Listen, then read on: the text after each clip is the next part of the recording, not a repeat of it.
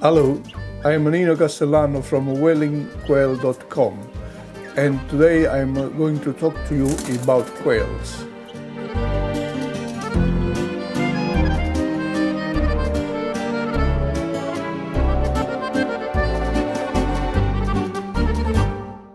How to build a quail pen or aviary.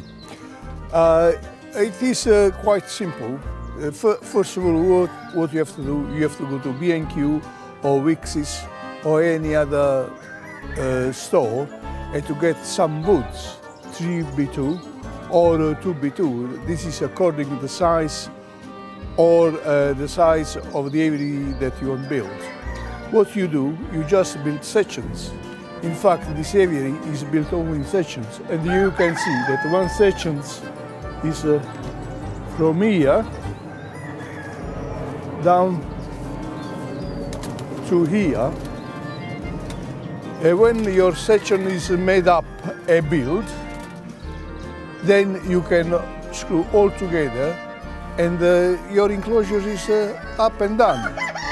It is very important that you make sure that when you buy your wood is treated, because for outside aviary there is rain, ice, and lots sorts of funny weather coming up. To make sure that the aviary lasts, if the wood is treated, it lasts for a few years. Then you go to the local supply and you buy a roll of netting. Usually this comes in 8 meters, 15 meters, and 30 meters. When your sections is made up, as you can see, then you nail on the netting and your panel is ready.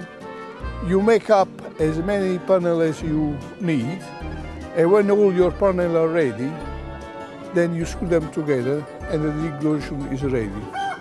Of course, you have to make sure that your top sections is done with a slope, so that when rains or when there is snow, it falls down the floor, because otherwise all the snow and the water accumulates over the top of the aviary, and with the weight can break the aviary.